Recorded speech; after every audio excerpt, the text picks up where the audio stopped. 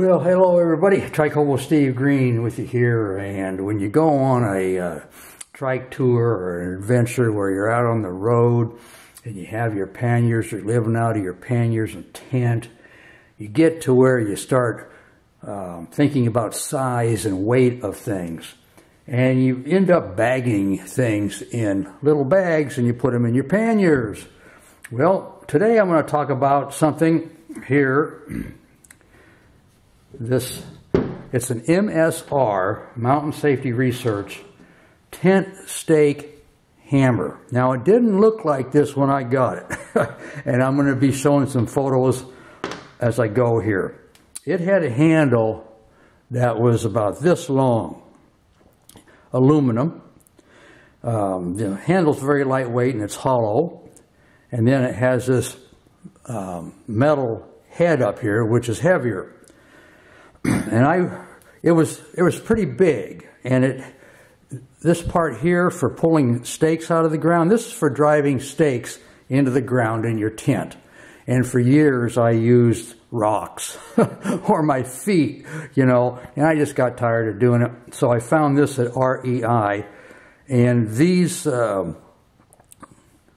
two areas here, this is for getting a tent stake in and pulling it out like that. They used to come out quite a bit farther and were a little more pointy. And so basically I cut those off and I rounded them, as you can see here. Okay.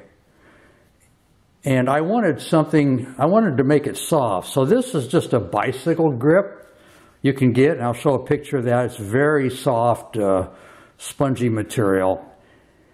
And basically I cut that long handle off right here, the length of the grip, and then I put on this spongy bicycle grip. These hammers are $30-some. You can get them at REI. And so now I have a tent stake hammer that's very small and compact, fits my hand, feels good, and I don't have to go finding rocks to pound stakes, my tent stakes, into the ground.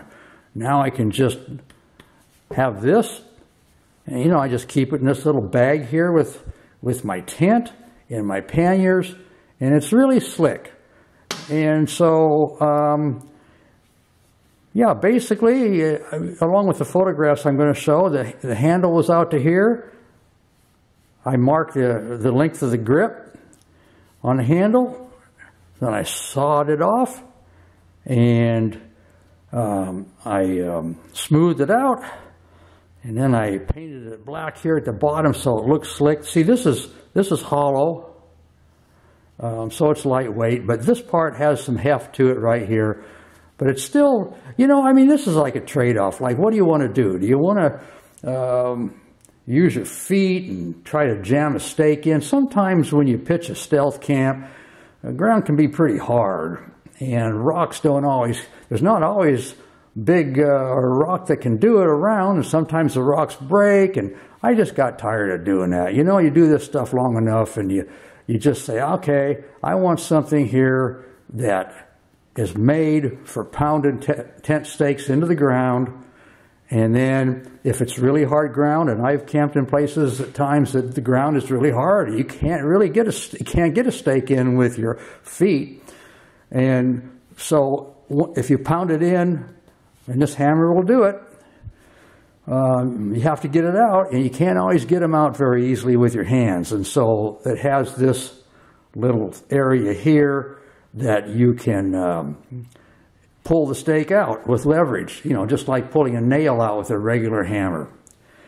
And you can even, if you drink beer or any kind of beverage in a bottle that has a cap that needs to come off, one of the photos I'm going to show here will show that this fits right around, they've designed it so it fits right around a bottle cap, and you can pop the cap off. So, hey, all that, get it at REI. Maybe, I don't know if it's available on Amazon, but, and then I just have this little bag here that something else came in. You know, when you get things over the years, you end up with a lot of these little bags and or stuff sacks, and all. And you can get stuff sacks at REI too. And so that's it. Doesn't weigh that much really. I mean, it's a little bit of a weight hit, but the way I look at it is convenience. It even has a handle, you can hang it. What's convenient? This is convenient, this is fast. It makes setting your tent up in a stealth camp out in the woods or the desert someplace just that much easier, especially like if you're in the desert, the soil, and I know this from a fact, and my mom lives out there, and I've tried digging some stuff there, and the ground in certain parts of the Mojave Desert for sure are very hard. They're like concrete, and so you would need a hammer like this. But anyway, that's it. I just wanted to show you how I modified that. If you want a nice little hammer, a small hammer, it sure beats taking a regular hammer with you because it's just great. Okay, that's it. See ya.